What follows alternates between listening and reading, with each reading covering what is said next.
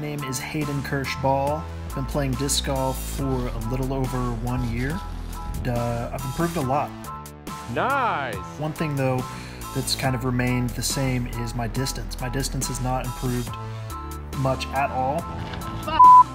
And this is frustrating and it limits my birdie opportunities. So especially frustrating when I stack up with players around me and they can absolutely crush.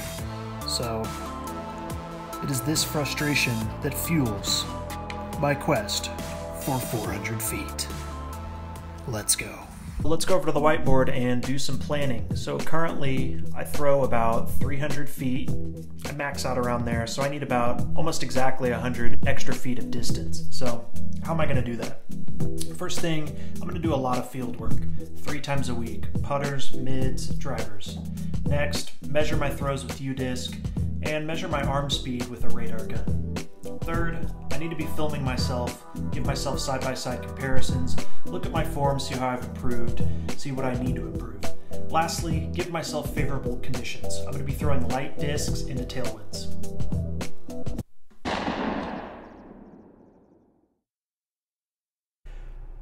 All right, day 1, first day of field work on the quest to 400. Let's go throw. All right, so set up the basket about 300 feet away exactly. Brought my box of discs with me here. Gonna start off, here's my Rock 3 collection. Gonna warm up with those. So here's a couple throws. I think these went okay.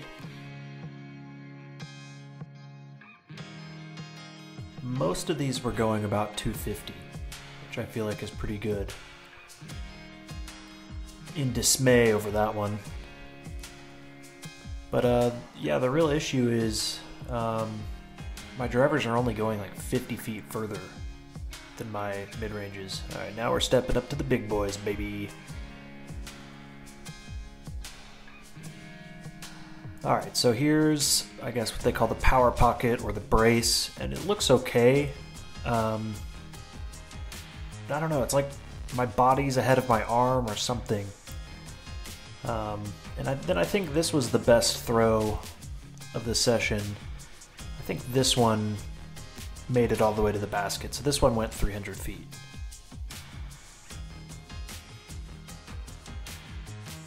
Yeah, so let's play it back. So here's slow-mo. Got a pretty good pull. The hair's flowing. So yeah, right here. So here's the reach back. And I don't know, just something seems off. I don't know what it is exactly. Maybe my reach back gets there before my right foot plants. And then here's that power pocket kind of brace shot. So here's the ideal male physique here, P McBee. And you can see his head is just kind of like in a line with that right leg and it's straight, mine's bent. And then his left arm is tucked in nicely. So a couple things to work on here, but overall I was satisfied with that throw. All right, so that was day 1. Kind of see where my form is at after 1 day. So I was pretty happy. It was about where I thought I would be. My farthest throw was just parked right in front of the basket, so we'll call that like 295 probably. So 295 feet we'll say is kind of like the day 1 starting distance. And then this here is my starting form. So you'll see both kind of me freeze framed on the reach back and then I guess in the power pocket as well. So we'll reference back to that, you know, after hopefully I fix things.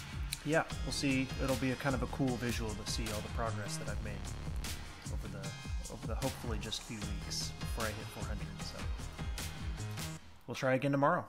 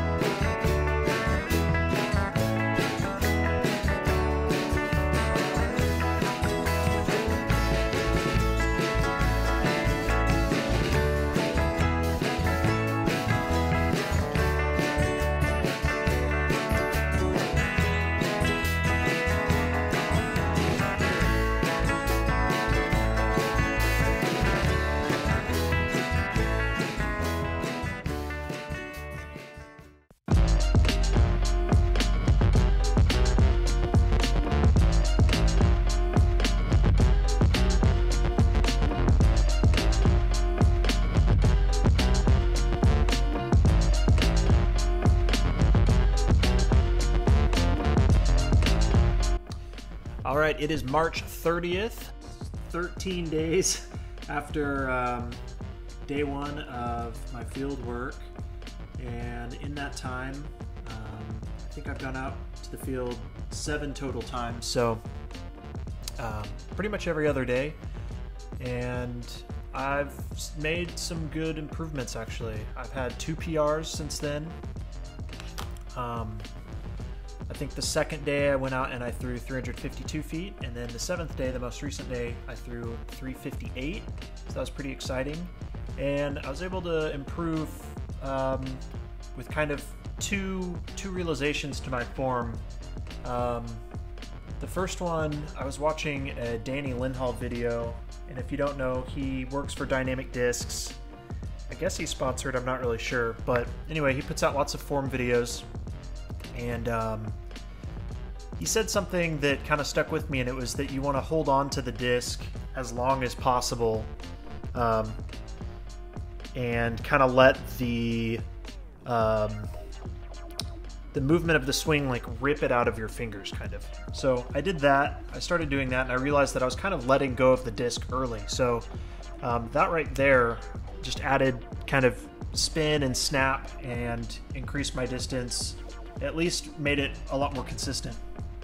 And then the second thing I would say is if you look at my starting form, which I'll play right now, and then as you look at this, it's almost like I section everything off. So I'm very robotic about my movements. You can almost see where I kind of, it's almost like I stop the movement and like section it off into 4 different points. So basically what I did was just smooth it all out and not worry so much about form in the moment, and just kind of reach back and explode through, and then make it one fluid movement. That's the main thing.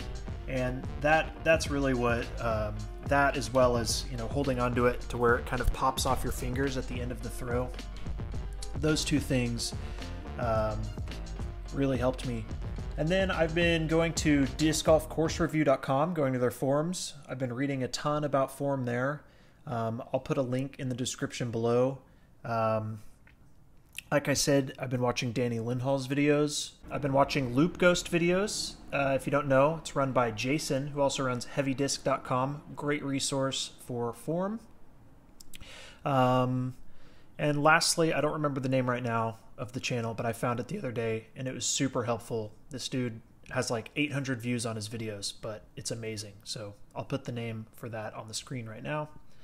And yeah, with all that, I've improved quite a bit. So let's have a look at my day 7 form.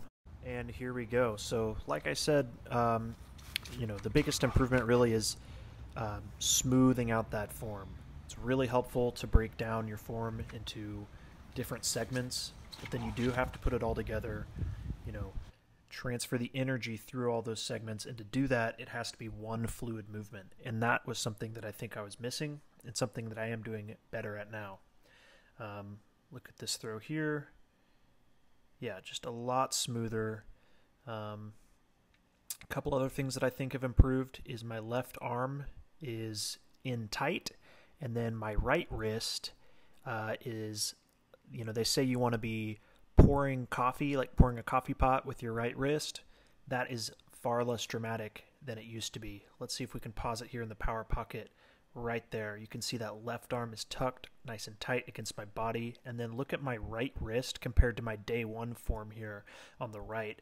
A lot less exaggerated, but still there. I think that's good. That's good enough for now with what I want to do. And then check this out. This is where the issues still lie. I'm not leading with my hips. Look at James Proctor from Team Innova, leading with his hips, eyes down on his disc.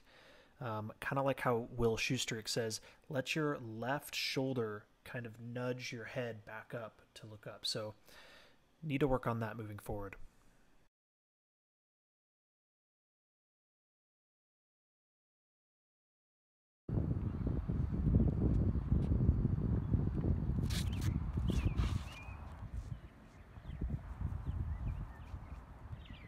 Wow, that was pretty good. Yeah, dude, that's going to be close.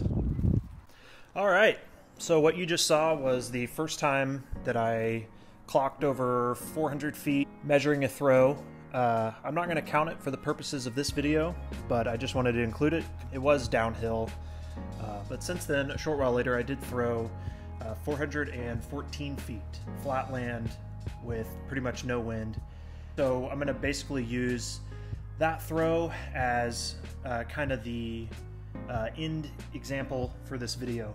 Unfortunately, I don't have me actually throwing that throw. It was just one of many fieldwork sessions where I went and threw my arm off trying to get over 400, but I will show my beginning form compared to kind of my current throw now.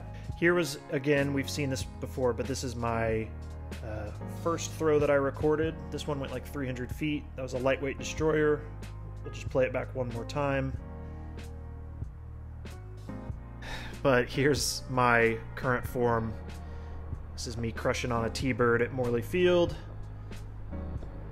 And it's just more athletic movement, and everything's way better timed. Here are kind of the stats from that throw. So it took me 80 days from the first time that I went out in the field for purposes of this video. I did, give or take a few, but around 20 or so fieldwork sessions. I think probably a little bit more, but anyway, every 4 days I was out in the field.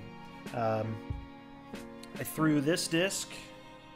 This is a Blizzard Champion Wraith. It's a lightweight Wraith. I bag a Wraith, max weight, star plastic, so I'm familiar with the mold and pretty good at throwing it out on the course. That one I can get to like 350 out on the course with pretty good accuracy. And then this one I can bomb super far, but with very little accuracy if I'm throwing that far.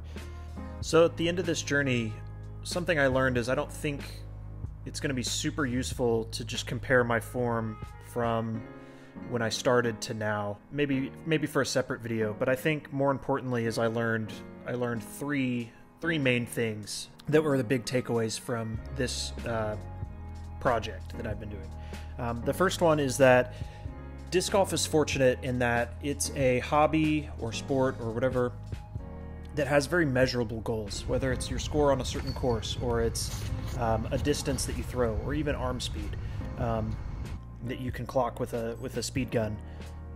It's very similar to weightlifting or running in that regard, and that can make the sport very addicting and very satisfying.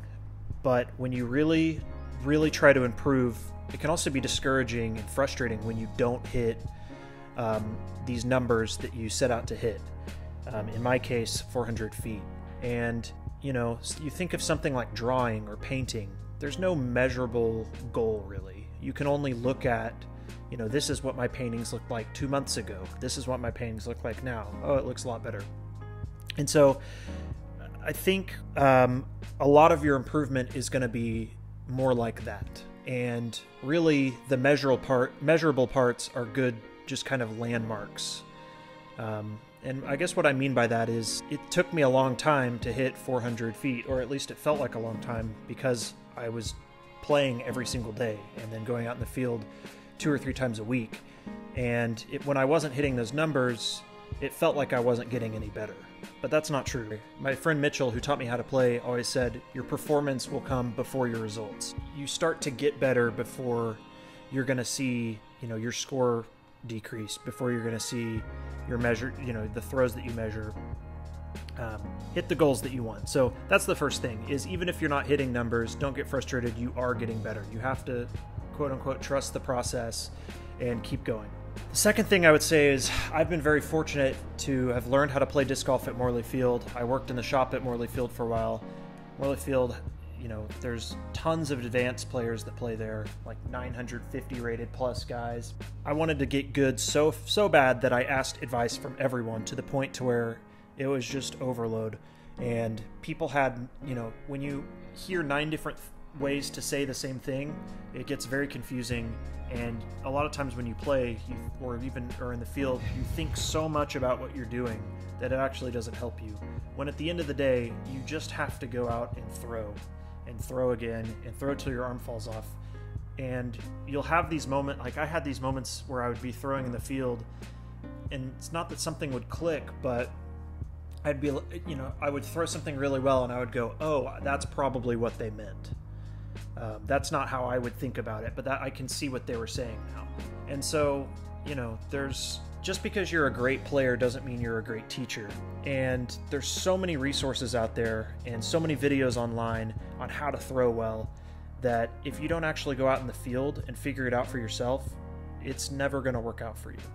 And don't be discouraged because your throw, you know, you're not doing this or doing that this form video by this pro or whatever says.